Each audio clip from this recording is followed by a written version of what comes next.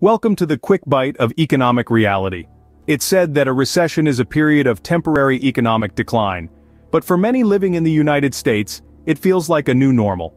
The cost of living is skyrocketing, wages are stagnant, and crime is on the rise. Rental and mortgage costs are increasing at a pace that's hard to keep up with, and the impact is felt far beyond our wallets. An alarming trend of increasing suicide rates and a pervasive sense of hopelessness is sweeping the nation. Marriages are under strain, families are feeling the pinch, and still, the question remains: is the US in a recession? The government seems to deny the existence of a recession, while many citizens feel the weight of an economy that seems to work against them. The wealth gap widens, and the middle class shrinks. It's a harsh reality, one that needs addressing. Stay tuned as we dive deeper into these issues in our upcoming videos. Don't forget to subscribe for your daily dose of economic reality.